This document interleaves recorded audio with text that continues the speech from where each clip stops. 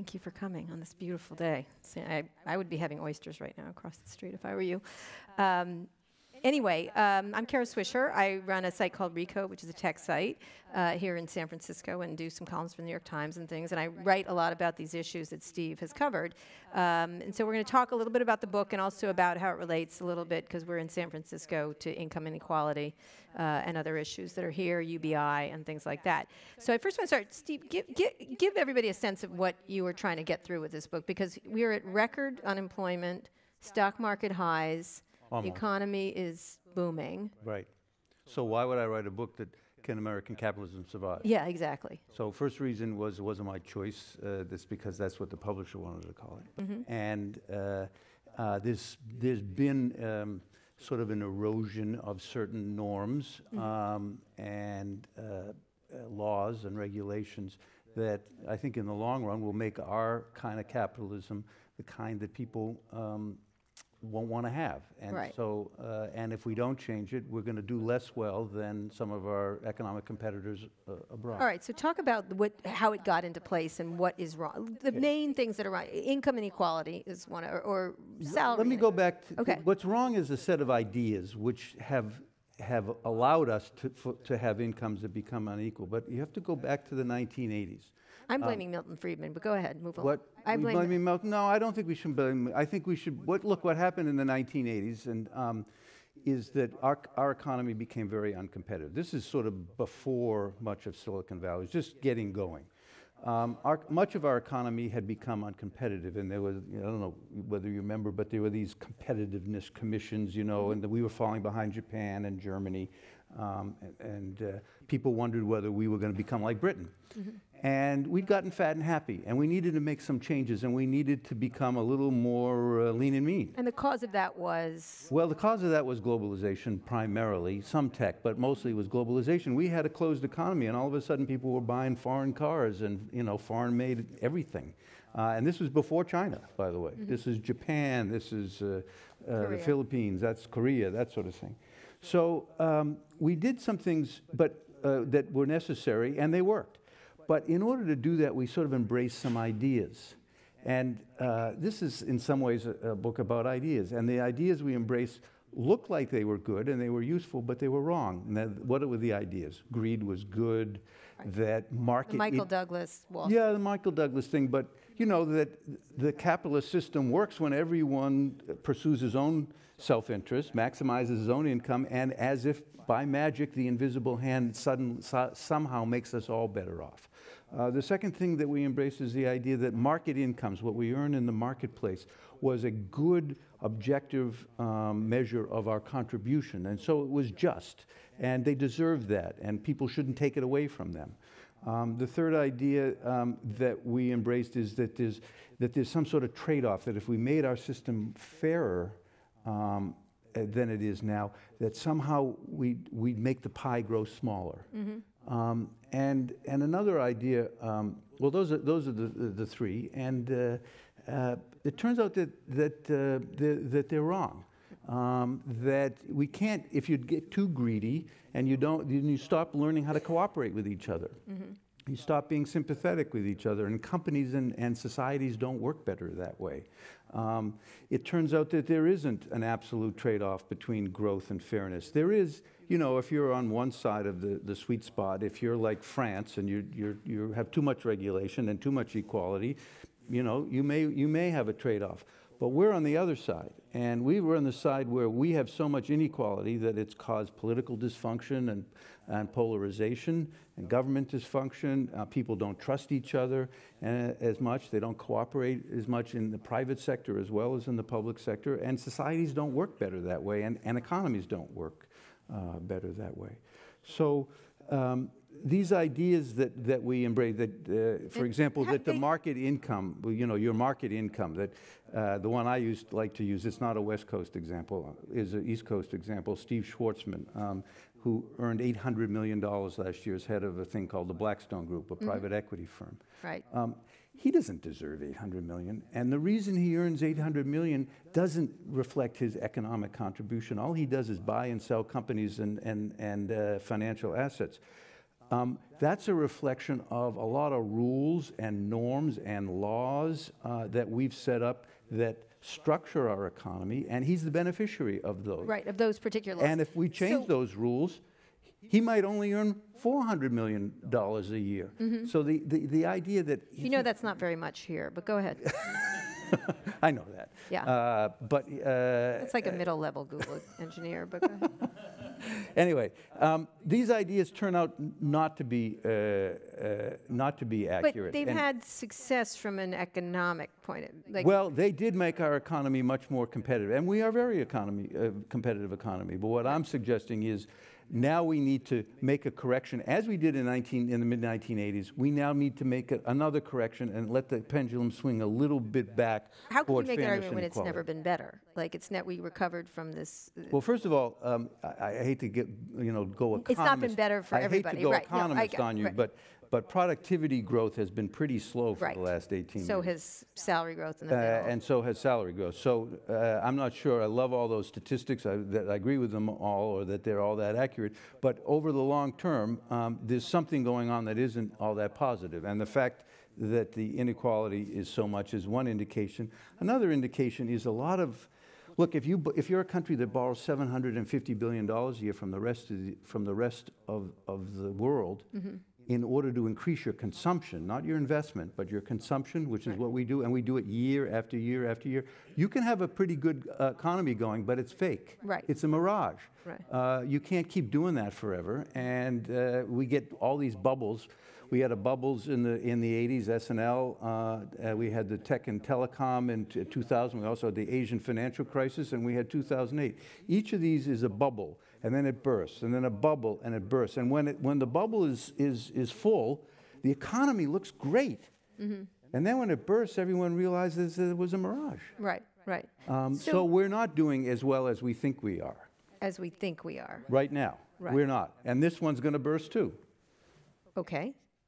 I want to talk about that, why, but okay, so what you have these things in place. The main thing that you wrote about was income inequality, the differences between a Steve Schwarzman or anyone else. And I do want to bring in tech people because that's a different kind of It is a capital. different kind of thing. Explain the difference, because it's equity. Well, one Jeff thing is... Bezos has $164 billion because... Does Jeff Bezos deserve $164 billion? Well, in economic sense, he did. And he did create something that created a lot of value for a lot of other people. And I'm not just talking about his shareholders. I'm talking about all the people that bought stuff from him at a cheaper price. And so his firm has been productivity enhancing.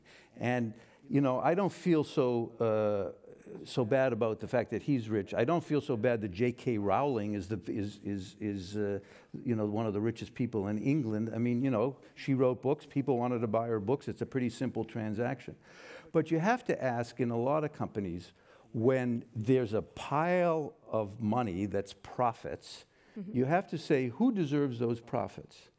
And should it all go to the shareholders and the executives, or should it be shared more widely with the company? Now, you've got companies here that are local, some of which are popular these days, some are not, Google, Facebook.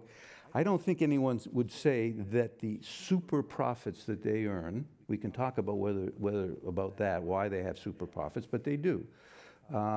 And they do share them with their employees, and they do treat them well. And they don't overcharge their customers. It's a little hard to figure out who their customers are, but The anyway. Russians, but go ahead. But okay.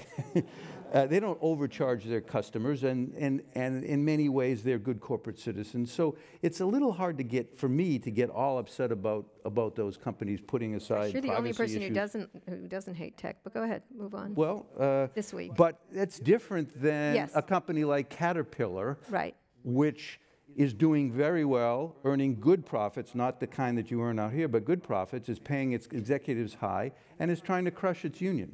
Right. All right, that's different to me. In the old days, real old days, people may remember there was this company that was the leading tech company, IBM. Secretaries at IBM got paid twice as much as secretaries elsewhere. The people who ran IBM didn't run it and say, you know what, our company is doing great, but we're only going to pay our secretaries and janitors what they're paid in every other firm, and if they don't like it, we'll hire somebody else. They didn't say that. That's the way a lot of companies behave today, the way I just described, even though they're doing well. And that's the source of a lot of the inequality in the country. Now, I want to say that that was the source of a lot of the inequality up to about 2005. Since then, the inequality, the character of the inequality has changed. It's the inequality between people who live in San Francisco and people who live in St. Louis, between the companies that are located here and the companies that are located in St. Louis. So the gap that's widened since 2005 is between, just to give an example, the secretary here and the secretary there, or the chief executive here and the chief executive there. Right. Rather, so where you live and what kind of company and industry you work in is the kind of equality that we've had in the last 10 or 15 years. It's called within group inequality as to between group inequality. Right. So let's talk about the CEO salary, which is always a hot topic among journalists. They love putting the lists up, they're ridiculous, and then whether they earned that, whether they deserve that. Like you're saying, Jeff Bezos may deserve that $164 billion because he's created all this value. And I don't think people actually begrudge Bill. I don't know. Maybe around here they do, but in the East Coast, people don't begrudge Bill Gates his million. He invented something. Right. No, I get that. So we're talking about but CEO salaries, because they are. There's a few CEO salaries that are pretty high here. Like Larry Ellison, I'm thinking there's some others who always end up in the top ranks. But so you're talking, first of all, is the CEO salary problem, and we'll get to the unions in a second, the union issues. Those have gotten out of line comparatively with the whole company, essentially is what you're saying, which is an old thing. People have always been concerned about that. Because it's a market that is not a competitive market. Right. Most other markets, I'm an engineer or I'm a journalist. Okay, I get paid as much as I can get them to pay me. And when do they stop raising my pay? When they think they can get someone as good or almost as good for something less. That's not the way CEO pay is set. It's not like the board of directors says, well, I don't know, can we get someone as good or almost as good as Larry Ellison for half as much? The answer to that is, of course you could.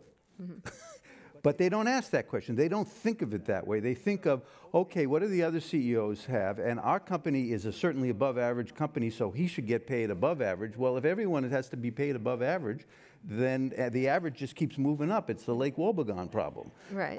And they don't think about it. And they also say, well, this person is so important, the whole company depends upon him, where there's no other person who's so important.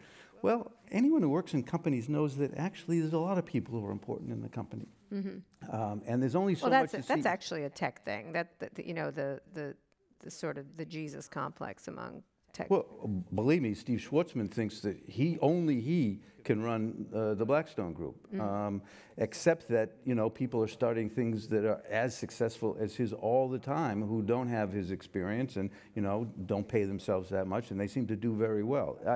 It's just not true, as you say, that there's only one Messiah here, and I've got it. And it is the sort of arrogance of the people at the top that they think that they're basically irreplaceable. So how do you change that? CEO salaries, essentially, and CEO and top executive salaries, because it's the whole group of them. It's hard to change because it's largely cultural. I mean, again, it's largely stems from bad ideas. Right. So, but there isn't good competition in that market. So, I don't know whether you change it. Frankly, it's not the biggest problem in the world, but I think you change it by right. If you ask people, they think it's ridiculous. And if you ask the big shareholders, they don't think it's ridiculous. And it's only when big shareholders begin to think that it's ridiculous that it will stop. But I do have one proposal in the book, which is this: there are certain tax treatments for paying basically bonuses and stock options and restricted stock to executives. And we might say, okay, you can continue to have that favorable stock treatment, but only if you have at least as much money set aside for some sort of employee profit-sharing plan. Now, a lot of companies out here already do that, so they would pass muster They have that to way. in order to keep. But there's a lot of companies outside of tech where Because that's not true. they're not competing for the talent. They couldn't lose them in a second. Right. They have the attitude, as I said, that if I can hire a secretary for less or any other frontline employee, then I'm going to do that, and they don't deserve to essentially enjoy productivity gains that we realize. They don't deserve to enjoy the fact that we had a great year. All that money goes to the shareholder, maximizing shareholder value. That's the big curse. That's what's changed since the 1980s, is this mantra of maximizing shareholder value. You know, you take someone like Jeff Bezos. Right. For years, Jeff Bezos said, screw the shareholder. Right. And his stock went up. Every time he said it, the stock went up more. Right, yeah. But again, these are more the exceptions that prove Google prove did the the world. same thing. They Google all did did. the same They thing. all, Facebook, they Right. all do what they feel like, because they set up their companies where there's a single controlling shareholder. It's not just that. They earn rents. They earn rents. They are, to some degree, natural monopolies. Right. And they won their monopoly, in most cases, fair and square, but they are natural monopolies. The world doesn't really want 18 different social media networks, because then you can't necessarily talk to whoever you want to talk to. The world actually doesn't want a million different search engines. They want one that benefits from the fact that everyone goes through it, and the machine learns every time you make a search, and it becomes a better search engine. These things are, for economic reasons, naturally monopolies.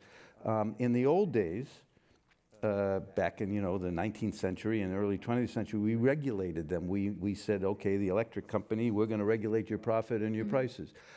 I think we've learned that we don't have to do that all the time, although now we're thinking maybe we need to do something about these natural monopolies to maybe make sure that they don't prevent the next challenger from their monopoly from coming along. So, for example, bad idea to let Facebook buy Instagram. Right. Instagram might have challenged Facebook, Yes, might have indeed. been the news Facebook. Yep. We didn't know that at the time. Maybe they did, but we didn't know that at the time. But when one of these companies comes along, to me, at least the number one step is to say, you know what, you can't buy anyone anymore. Now they can't.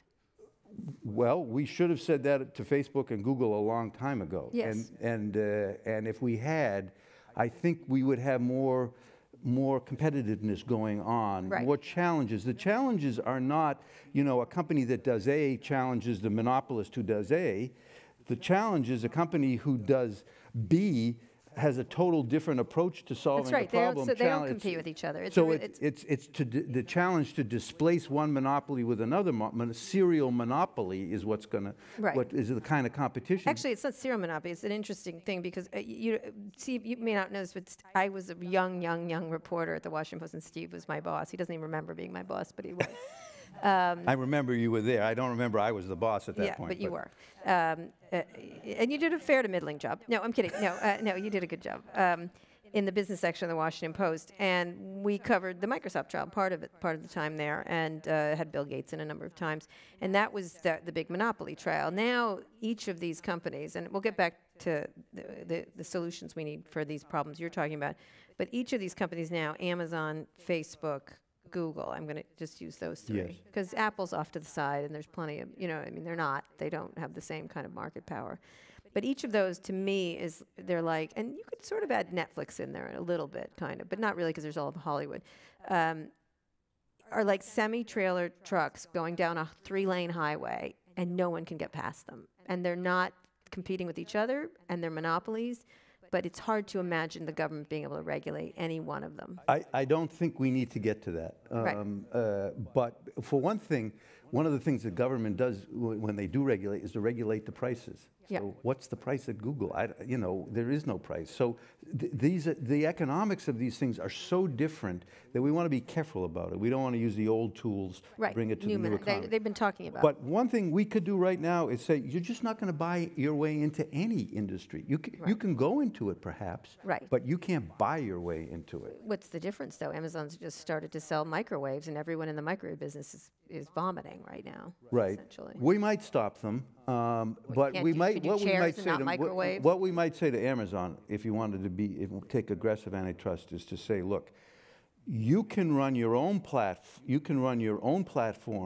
to sell your own things, but you can't also run the platform for all the other sellers to run. You have to decide what business you want to be on. Right. Do you want to be the platform for all sellers, in which case you can be in that business, or you can, be in the book business and whatever else you think you're selling. But you can't be the retailer who hosts all the other retailers. Right. So decide which business, or we'll break it up. We broke up Standard Oil. We could break up Amazon that way. Right, interesting. All right, let's get back to your book. So you have this you don't think the salaries will change. There's no mechanism. Well, no, it's just not the CEO salaries right. that are the important. I mean, it's bringing up other salaries, or giving them equity. There's the top 20. The last 20 years have been very good for Kara Swisher. They've been very good for Steve Pearlstein. There's a lot of people. There's lawyers and doctors and right. engineers. It's been very good for 10, 15, 20% of the population. It's not just the CEOs. And they've been not so good for right. a lot. And that gap has widened. And as I say, the people in St. Louis have not done very well vis-a-vis the people in San Francisco. Right. But I mean, to me, sometimes it feels like at the very top, you have the top people who made the most money, and some people at the very top are obscenely wealthy. They're just, it's numbers that are just mind-boggling when you think about it. Right, they don't know what to do with the money. And then at the very bottom, they do actually. I know a lot, they do a lot of things with the money. Yeah. It's one of these moguls. I was at their house, and they have their kid has 7 playhouses, any of which I'd live in. You know what I mean? Like, so they're all different. One's modern, one's country, one's... I was sort of like, 7? Like, why 7? Like, why not 6 or 4? Anyway, so they have plenty to do with their money. But they did employ people to build them, I guess. So you have people at the very top, and then at the very bottom, you have people sort of mired in drug addiction. Lack of the education system has let them down. Nutritional problems are very significant. Right. Like in terms lack of early education, jobs that they either don't want to do or can't do, mm-hmm. or because of the drug addiction. And then in the middle, you have lots of people, like these people in the middle, who know the ones at the top, they lean into the future. The ones at the bottom are terrified of the future and should be. The ones in the middle want to lean into the future and yet know it's terrifying. And so we're not pulling them up into at least the top isn't pulling them up. And they know for their children they've got to get better education, but they're also let down by the education system. They're also let down by the nutritional system, all kinds of things. And they're not sharing in the prosperity that every day at their work they're helping to create. That's right. And there's a lot of misallocation that goes on in this process. So let me start with one concept, which is we used to say, and this is another thing that the market fundamentalists say, look, we shouldn't worry about inequality of income. All that matters is equality of opportunity. And that sounds very American, right? Mm-hmm. And we all we like that thing. But, the truth is that you can't have equality of opportunity. Now, I'm not going to get all social sciencey on you, but let me just say that what we know from social science is if you take any 2 random people out in the street and you compare what they make, the difference in what they make more than half of it can be explained by the fact of who their parents were. Mm-hmm. And that is the genes that they inherited. Right. The personality that they inherited. You'd be surprised how heritable personality traits are. Mm-hmm. And the third thing is the upbringing, particularly their early years. I'm talking about 0 to 4. Mm-hmm. All those matter a lot in terms of your success in education and your success, therefore, in life. And we can't, unless we take all children away from their parents when they're born and send them to state schools, mm-hmm. we can't equalize that. So we can't say that all that matters is equality of opportunity, and that's what we need to work on. We can work on that more than we have, and we can make it more equal, but we can't rely on that. And at some point, we need to say if you're uncomfortable with the inequality of the distribution of income, you have to deal with that directly. Mm-hmm. So that's one thing I wanted to lay on the table here, because that's one of those other ideas that we embrace that's wrong. So what about the middle class? What about the poor? you know, the poor is a tough problem. And, you know, we've solved some of that by giving people money. And fewer people in poverty, right? All across the Well, globe. fewer people in poverty now than in the 1950s. Right, but it's plateauing. We brought it down we brought it down during the Great Society, but then it's sort of plateaued. Right. So if we want to deal with that, first of all, we have to understand that some of that is inherited, and we're never going to deal with it. And so one way to deal with that is to give them more money, and we can redistribute.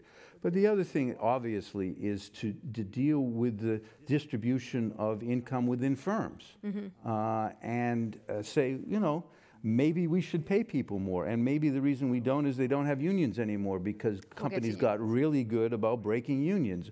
Or maybe we should have a higher minimum wage. Or maybe we should have mandatory, you know, paternity and maternity leave. And maybe we should have a public program of daycare that's free to people who are poor. Let's go through each of those, because those are critical things. This first one was maybe we should distribute more. Well, we should. So. But they don't. What I would suggest is some version of UBI. There are a million ones. Mine happens to be would be classified as a negative income tax. So I would. That's already earned income tax credit. Well, it is like that. What I would call it is a dividend. I would say, as citizens, we all share in ownership of this country, which has huge resources, but one of the biggest resources is our system, our economy and our political system, and we all deserve to share equally. So I would send a check to every person in the United States for $3,000 on the same day every year, or send it to their bank account. And everyone gets it. And then for people who are working, I'd send them another $3,000. Now you might ask, well, why do I distinguish between people working and not? And the answer is because the politics requires that. I'm not sure morality requires it, but the politics requires it. I'm working, why should I give that $3,000 to that lazy? Right.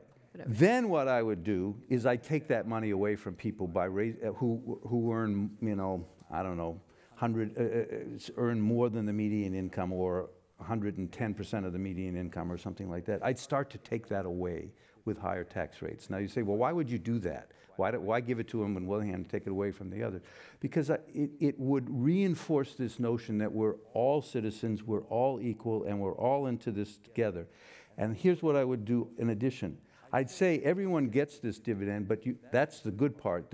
The other part of it is we all have a responsibility to each other, and we all have a responsibility to do 3 years of public service sometime in our lifetime. Could be when you're young, could be when you're old, could be when you're between jobs, lots of different times. But to reinforce this idea that we're all in it together and we're all responsible for each other. That feels like Israel a little bit. I mean, that's a government, that's an army. Can I just say that Israel, there's a lot about Israel I don't like in terms of the way they treat some people who aren't Israeli citizens, and their neighbors. But there's a lot about Israel that's good, and that's a good part of Israel. And by the way, I might point out it's a very entrepreneurial country. Yes, actually it is. What's interesting is the commonality. You're talking about a commonality of purpose. That when everyone was in the army or everybody was in something, they share a common thing. And another thing that's gone on is this sorting, which you know about the big sort, that you know rich people tend to live with rich people, and the kids tend to go to school with each other, and they vacation with each other. And there's not as much mingling of classes as there used to be. That's a problem that we might, at least in a small way, ameliorate. If we all do public service together, we might do it with people who aren't like us, whether it's, you know, AmeriCorps or the Peace Corps or the Army or other things we might come up with. Although, you know, God forbid someone gets out of the Army for a bone spur, for example. Keep up, everybody. You know, the middle class, I have to say that I take some exception with the idea that the middle class is gone away. The middle class hasn't gone away. It depends on how you want to define middle class. It's less well off. It's poorer. You know, it's not even clear that they're that much poorer. And this, some conservative commentators have a point. When I was growing up, people didn't have marble countertops. Everyone didn't have their own bathroom. They didn't all have air conditioning. Their cars didn't all have power windows. They didn't have a TV set on every floor. A lot of middle-class families have those things now. And the reason is because they're so much cheaper. And so when we say that the income of the middle class hasn't gone up, there's two problems with that. Number one, we always adjust those figures for inflation, but if we mismeasure inflation, then we mismeasure income. And I think that's part of the problem. The second is we are making a problem by confusing statistics. When we say that the middle hasn't gone up, what we mean is the people who are in the middle 20 years ago earn X, and the people who are in the middle 20 years now, today, earn about the same as X. And we say these people haven't gotten a raise, but they're not the same people. Overall, if you do a different, that's sort of looking at share of national income and median income in groups that change. If you were to actually do longevity studies and look at individual people and what happens to them, in fact, their income has gone up. First of all, they get older, and when you get older, your income goes up. You go up in the ladder, and you go up in the company. So that's one thing that happens. You get more experience and more talent, and you get paid more. But if you follow them, their income has gone up. Okay. There's a compositional change. Remember, there are people coming into the economy all the time. Right. And they tend to come in at the bottom, and that has the effect of pushing everyone up on their rung of the ladder. Right. So statistically, you can't say that we haven't gotten a raise in 20 years. Some people haven't, so but I'm a going lot to of go people back to the distribution. Well, Okay. how do you get companies to do that? Now, they do it because here they have high salaries and the people demand it, and there's a limited amount of talent. Right. And so they get that. Right. That's along with, kombucha shakes and fresh massages and stuff like that. They get all the stuff that they get. So you can change things like union rules and minimum wages. Talk about union, because the hollowing out of unions, I think I agree with you, has been... It's been bad, but let me just say, you remember I said this started in the 1980s? Well, one of the reasons it started was that unions got piggy, and they made companies uncompetitive. They were paid too much. They were too successful, and the result of that was that jobs went overseas and unions were broken. So they overplayed their hand. Now, of course, we wish we had them back in the private sector. They still are something of a factor in the public sector, but in the private sector, 6% of employees are unionized. So we need to bring back a different kind of unionism. So what? What would that look like? It would look more like a company-by-company worker organization that has some role. Company by company. Okay. So there's not group. It's not like the international unions where truckers. I think it probably is more company by company. It's more collaborative. It may not with management. With management, I don't think it would. I don't think we want to get back where they start dictating work rules. Germany is a little more like Germany, but there are some people like Elizabeth Warren or Bernie Sanders that want to say every company must do this. I tend to resist that sort of one-size-fits-all. We need a regulation that makes every company do it.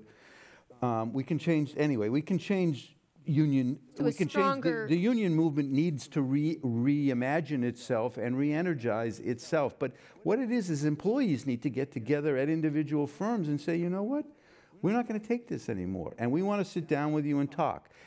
And we have this union law that says if you have to follow it, this exact procedure, you have an election, and if half people do, then you're the exclusive bargaining unit. And it's a very rigid kind of formula that was very good for the industrial era. It's not good for now. Right.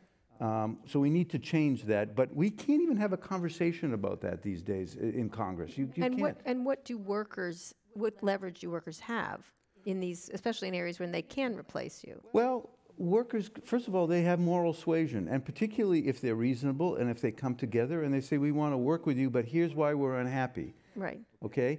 And by the way, if you don't listen to us, we may walk out together. Yes, but then... Or we may start our own company together, or we may actually go through this route that they have in the NLRB, and you'll be stuck with a union. So please don't make us do this.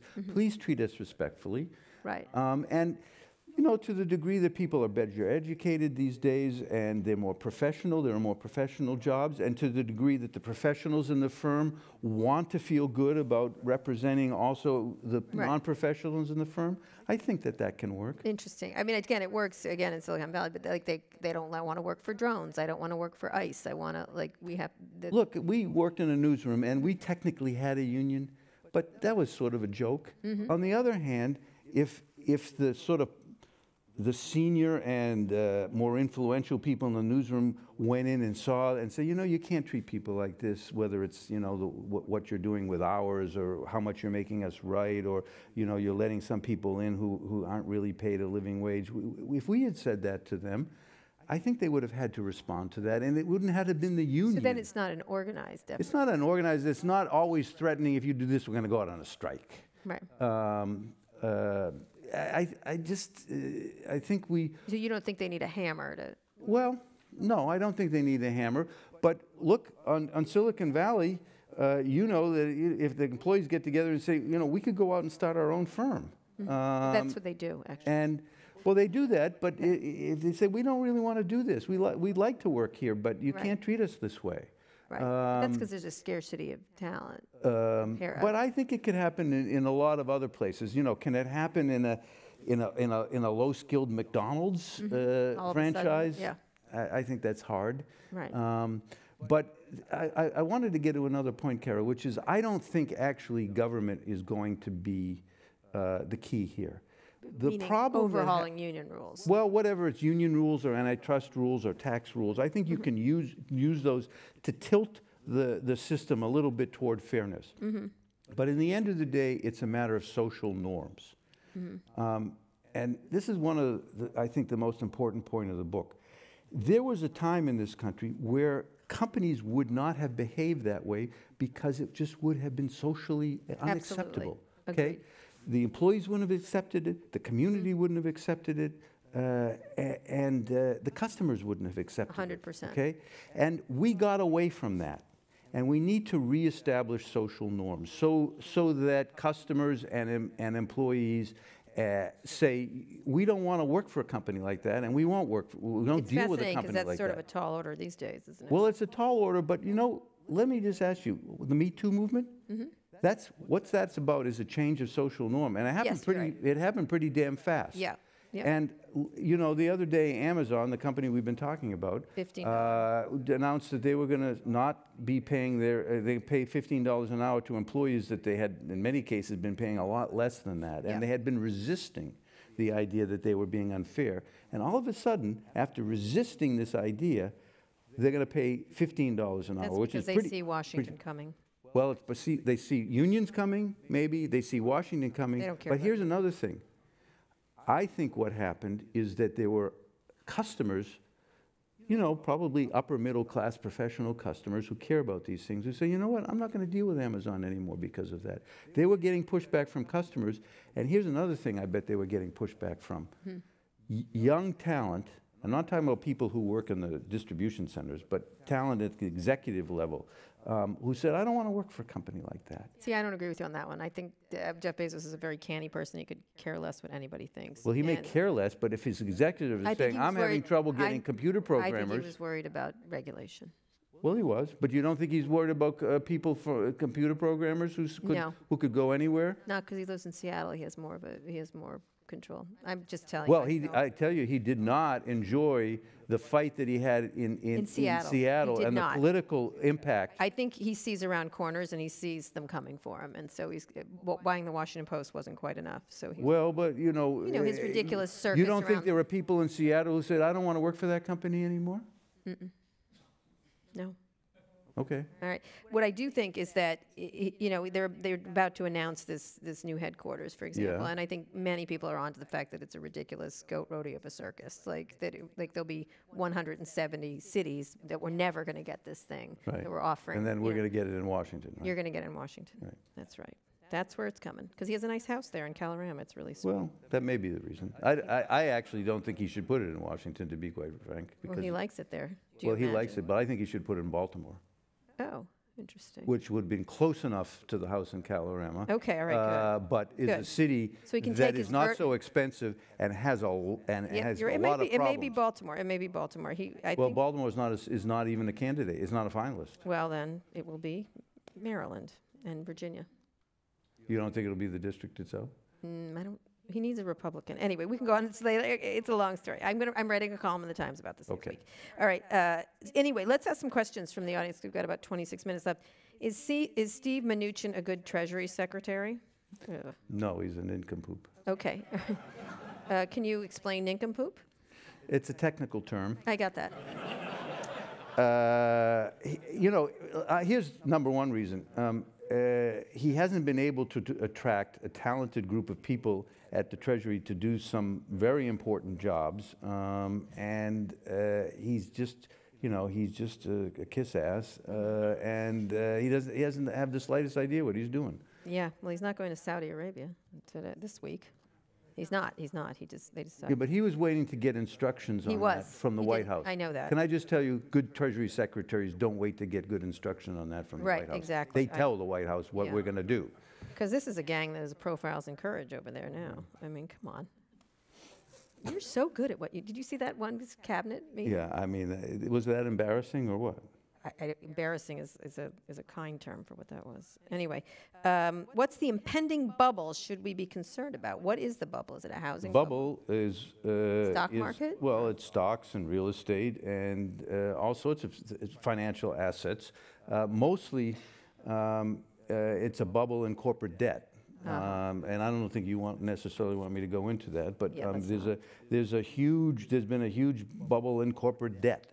And do you remember we had these things where they took the mortgage loans and they packaged them and they sliced them and diced them? Yes. Well, now that's not such a big market anymore, but there's now a huge market and growing in business loans of all sorts and corporate loans that are packaged and sliced and diced, and the quality of the loans has gone way down, and the amount of indebtedness that a lot of companies have has gone way up, and these loans are variable rate loans. Mm-hmm. They started out very low because interest rates were low. As you may have noticed, interest rates are coming up, and so when the interest rates are reset, these companies are going to have trouble paying, keeping up with these loans, let alone paying them back, and we're going to have a lot of debt defaults. Right. There's also a huge bubble in public debt, not just U.S. Treasury debt, but the debt of local and state governments. We may have a few state government essential bankruptcies going on. So we've got a lot of restructuring that's coming, and that says nothing about, if the Chinese economy starts to tank, or we have problems in Europe and with the euro again, which is very possible. All of this stuff is way overpriced.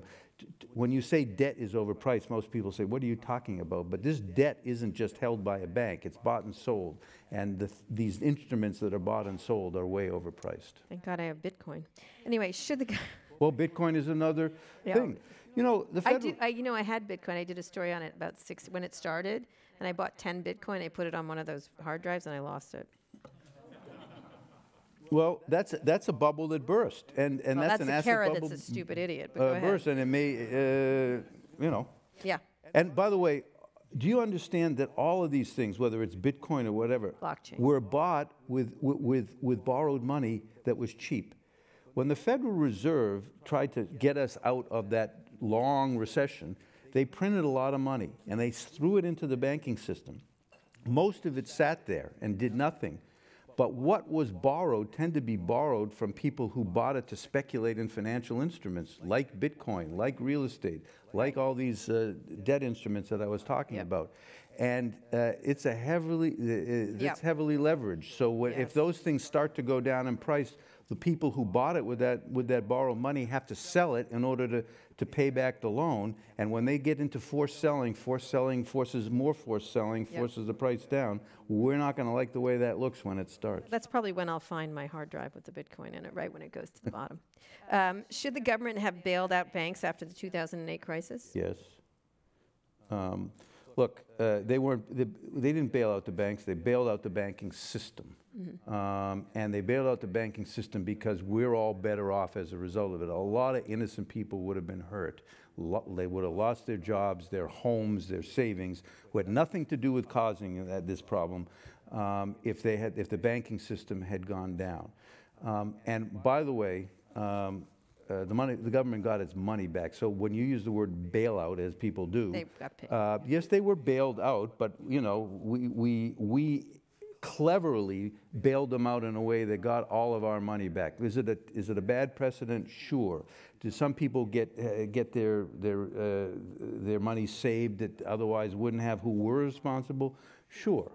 But on balance, the world is better off because they did And I think the third question was, did nobody go to jail?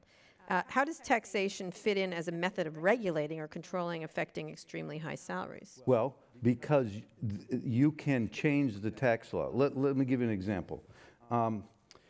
When companies spend billions, as they are now, record amounts of billions of dollars to buy back their shares, it's a tax-advantaged way of getting basically the profit of the company to the shareholders in the form of basically their shares are worth more, okay? But we could treat that as the equivalent of a dividend and tax them at the moment in which the shares were bought back, tax all shareholders for the increase in the value of their shares. Treat it as for tax reasons as a dividend. And we might say to companies, okay, if you have a profit-sharing plan that we think meets the criteria with your frontline employees, we'll let you treat a share buyback as a capital gain. But if you don't have one, well, we're going to treat it as a dividend. So that's a way to nudge them in that direction. Right. Use the tax code to nudge them in that direction. Yeah. Now, we could also have a tax code that's more progressive than it is. So what would I do? The first thing I would do, this Congress got rid of the estate tax. A terrible idea. But it's politically controversial, so here's what I would say. First thing is that there's a little loophole in the tax code that all rich people know about, which is if your shares have appreciated a lot and you die, then you don't have to pay the capital gains tax on that. At death, the people who inherit those shares inherited at the new basis, and they start out wherever it is when they inherit it, and that capital gains tax is never paid. As a first step, we should just say that at death you have to pay the capital gains tax. Right. It's not an estate tax, it's just an unpaid capital gains tax. Right. That would raise almost as much as reinstating the estate tax. That said, you're dead. That said, you're dead, but your heirs should pay the tax that you unfortunately didn't live to pay. Get around to pay. You're right. How do you rate California's tax system? Would it work in other states? I don't know enough about California's tax. You have high taxes here. Yes, we do. But you also have higher incomes. So I would say that you shouldn't, there is no one size fits all. And I wouldn't try to take it and impose it on Alabama. I think that would be a bad idea. Yeah, all right. Can capitalism thrive without constantly expanding population? And related, how will aging of society impact American capitalism? I don't know how to answer the second one. And people in Japan worry a lot about population shrinking. And old people, too. I don't actually worry about that much. But it seems to me that our country has always, our model is based on growth. Some of that is productivity growth. Some of it is people moving around. You know, we move to other parts of the country. And some of it is immigration. I don't know why we'd want to screw around with a model that's worked well for us for more than 200 years. Yeah. What's the purpose of that? You might want to have an immigration system that encourages certain kind of people to come as opposed to other kinds of people. We could have a conversation about that. But the idea that somehow we'll be better off if people who want to come here don't come here, I don't know, that's loony. Do you imagine it's they're trying, this is a logical argument they're making. What the logical argument be? There is none. It's Well, the people who are at the bottom think that all the immigrants have to be people who are going to compete with them for low-skilled jobs. Or they're bringing in drugs. I was talking to someone who was just a reporter who was just visiting a shrimp fisherman in Louisiana, and they asked what the biggest problem was, and he said terrorism, and they were like, "You're not under siege from ISIS in any way." Certainly not in Louisiana. Not on a shrimp boat, for sure. Yeah. And what his idea of terrorism is that he couldn't hire people to work on the shrimp boat because they were opiate addicted, and the opiates came from Mexico, and so he thought the cartels had created the drugs, which had created the opiates, which means he couldn't hire people. So he thought the cartels were terrorists. Yeah. Well, people think crazy things. Playing into the Donald, that's why it had so much resonance with him. Look, 10% people believe in UFOs, so you have to start with. Although that one I followed a lot more quickly. I also believe in UFOs. But the thing is, John Podesta. why aren't Democrats and the business community making an affirmative case for a steady legal immigration? The question, why aren't Democrats, is a very long one. Yeah. I think that's the problem. What's better than capitalism?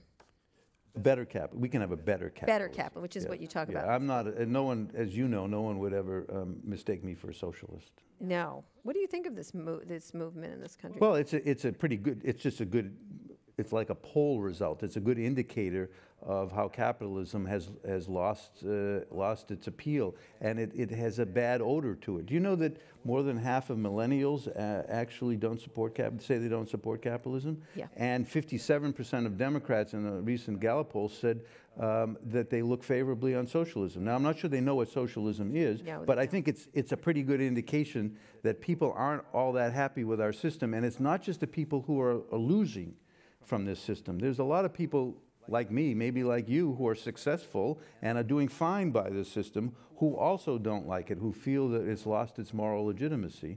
And I think that's what we're picking up in all of these I think you only have to look things. on the streets of San Francisco to get that. That's why. You see that, what's happening here. In terms of the homelessness? Yeah. I think you'll see it all over the country, but we're always pioneering things here, unfortunately. Okay. Right? Like, it's amazing. But you're going to see it. I've just noticed it in Washington recently, and Los Angeles, and it's just Hawaii, everywhere. How do we deal with America's shrinking middle class? You said there aren't, especially young people, and the student loan problem. Free college. I think too much effort and attention is put to, number one, making sure everyone goes to college, and two, the student loan problem. It is a problem for a lot of young people from the perspective that they have their loans look overwhelming. But we know that because of their college degree, whether that's deserved, by the way, or not, whether they learned anything in college or not, and I say that as a college professor, they are going to earn more over their lifetime. That makes that a fine investment. It used to be, one of the things that used to be in firms, remember I talked about sort of, sharing in firms? One of the sharing that used to go on in firms in the old days was that the older employees essentially subsidized the young employees, because the young employees were basically worthless, okay? It takes 2 or 3 years. No, it takes 2 or 3 years to learn how to do your job, okay? And we paid them more than they were worth when they were young, and then we paid them less than they were worth when they were older. There was a more equality, okay? There was more equality of pay. Now we don't do that because there is no loyalty, and people don't stay with the firm long enough, so you have to sort of pay everybody what they're worth at the time that they're working with you. So right now, young employees are paid less, and so they don't see how they're going to pay off this debt. But what happens now is that upward slope of salaries is steeper. And so if you wait till you're in your mid-30s and 40s, you'll be able to pay it off. But it doesn't seem like that now to them. So you obviously don't believe in free college or free tuition? I don't believe in free college is the worst way to go, it seemed to me. I just interviewed I think Eric Garcetti about free community. No, my thing is, and it makes me really popular on campus at George Mason University, is to say that we charge too much for college because it's a very inefficient way to educate kids, and we need to learn to use, for example, technology to lower the cost of instruction. Right. There's some companies out here that are doing. Well, I know, but you should believe me. I work on a campus, and do you know the resistance of the faculty to this idea? Too bad. Pardon? Too bad. Well, if you were a college, remember Washington Post resisting the internet? I understand, but look, I'm for all the people who want to do this, but you know, faculties basically control the place, and they have their own self-interest at heart. Yeah, they'll die. Okay. Not fast enough. No, a lot of people don't die fast enough. Is there ever? I just gave an interview where you know what the average age of faculties are? I know. It's appalling. Appalling? What is it? Well, because people hang around and. What is it? What's the age? I'd say it's in the 60s. Oh, interesting. Okay. Is there an ever-increasing economic... This is universities with tenure. Right, I'm not talking about community college. I'm right. talking about universities with tenure. Is ever-increasing economic growth sustainable environmentally? Huh, good question. Yes. Why? History tells us it is. You have to do it right. You have to use technology to reduce... 100%. But the idea that, you know, remember people, the zero population growth, we can't, because the world can't, we have to have no population growth because otherwise there won't be enough resources and all. Technology always solves those problems. Yeah, I was just actually at a meeting yesterday with some venture capitalists, and there's a new technology they're working on that, you know how tomatoes taste terrible when you get them at the store because they've been picked too early and then they're hard as rocks and things like that. This allows them to ripen. This technology, you wrap, it's a wrap without chemicals, so you don't have to use chemicals to do it. It's a certain kind of wrap that they're putting on it that you can ship them. They're working on it with avocados because avocados are so expensive. Yeah, and they go bad so quickly. They go bad so quickly, and you wrap it, and they don't go bad for much, like 3 times the amount of time, which is really interesting because I think it's 40% of food is wasted getting from the farm to the store, and so this could cut that drastically and get you better food at the same time, which I thought was super interesting, and I thought, wow, that would. You know, to get here, you have to from Washington. You have to fly over the country.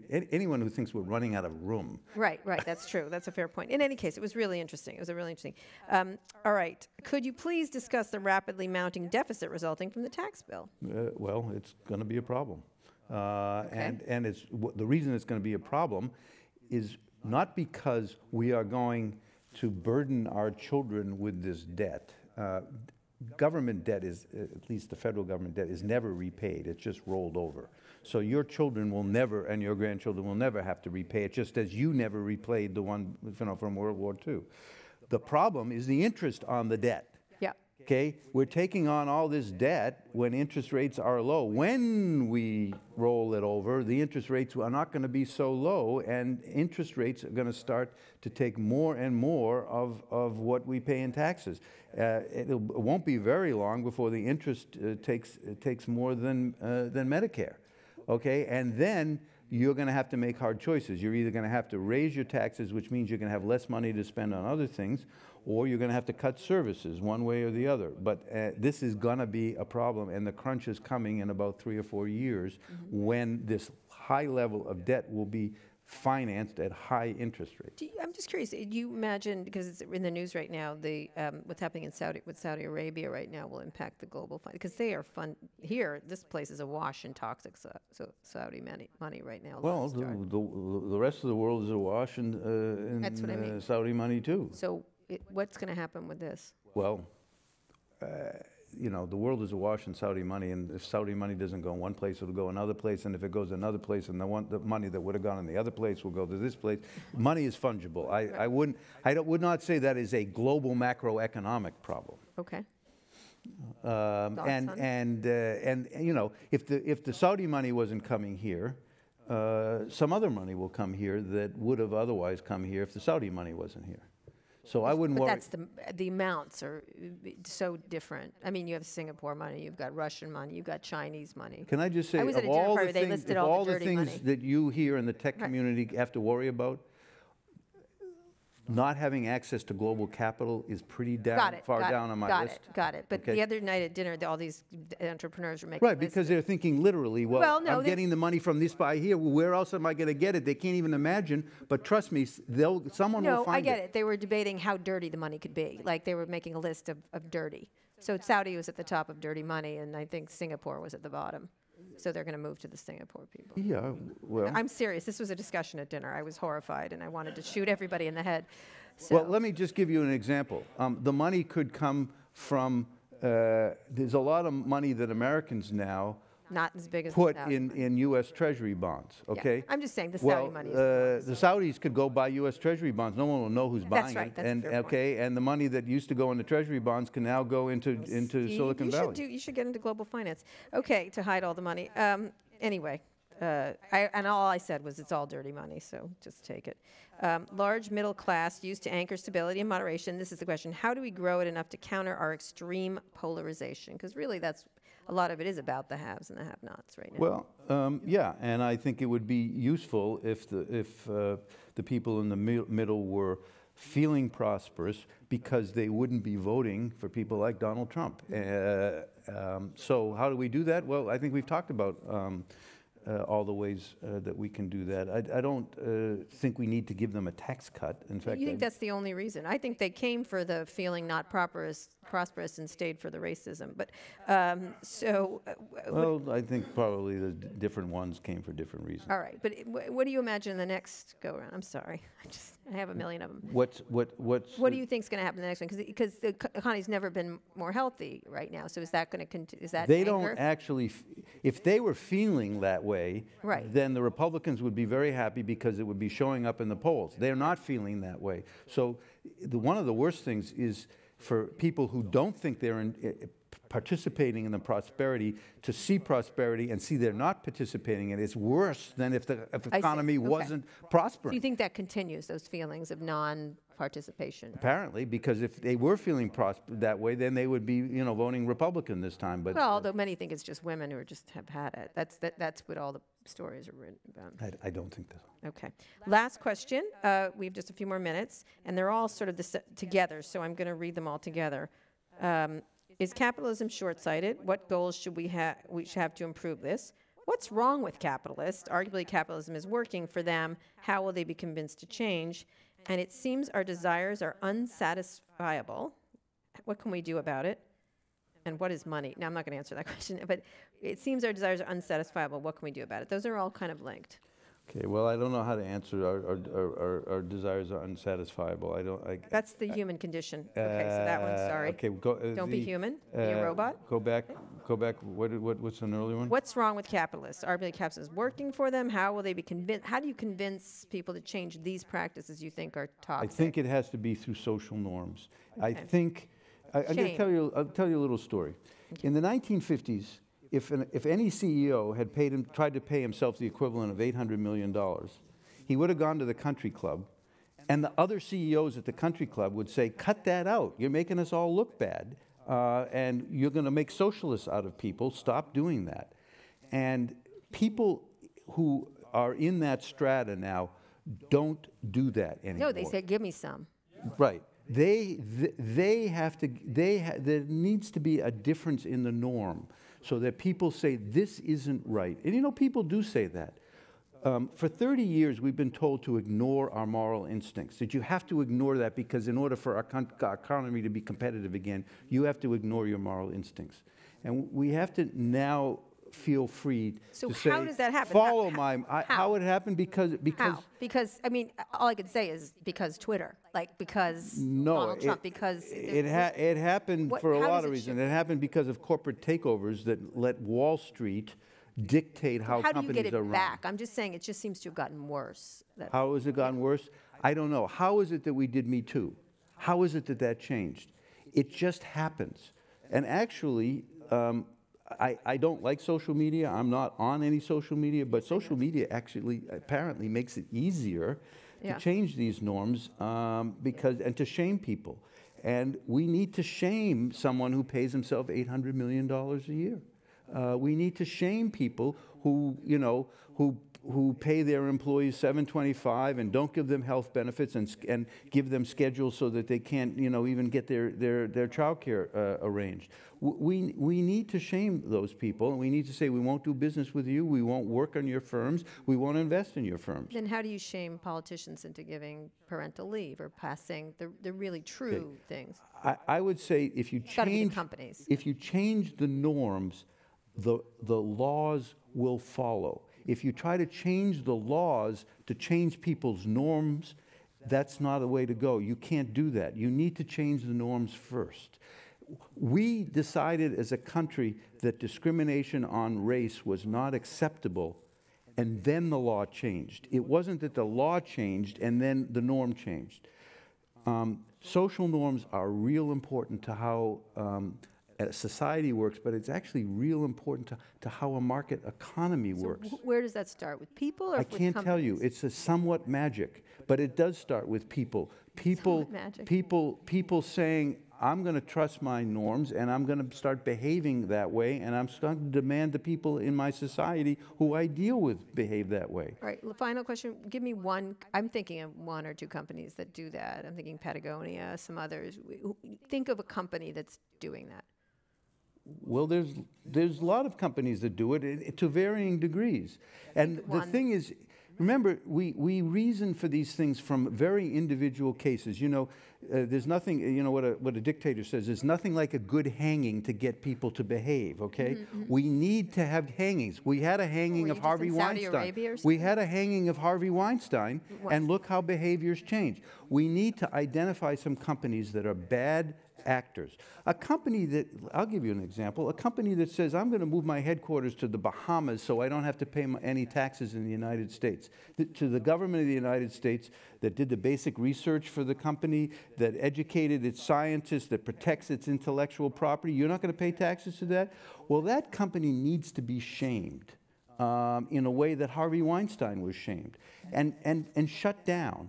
And then after that, you won't find too many companies that are going to say that again. Interestingly, that's something Donald Trump was trying to do with Ford and other companies that were doing that. Well, you know what? Donald Trump, when he started out with this thing about the carrier thing, which was a disaster, I mean, it was phony. But if he had actually done something real like that, that would have been great, because he just shamed them into doing it. He didn't pass a law, okay? That is exactly what we need, moral leadership from people, to reestablish moral norms. That is exactly what's needed. But unfortunately, he didn't follow through with that. And in fact, in the case of in the taxes, he gave them all a tax cut, rather than identifying some companies that were doing what were called tax inversions and shaming them. But I wish he had stuck on the course he started with, because we haven't heard much about that since, have we? No, we haven't. We have not. That was why he was elected, because people thought he would do that. But then he didn't do that. What a surprise. Anyway, thank you so much, Steve Pearlstein. Thank you. Thank you.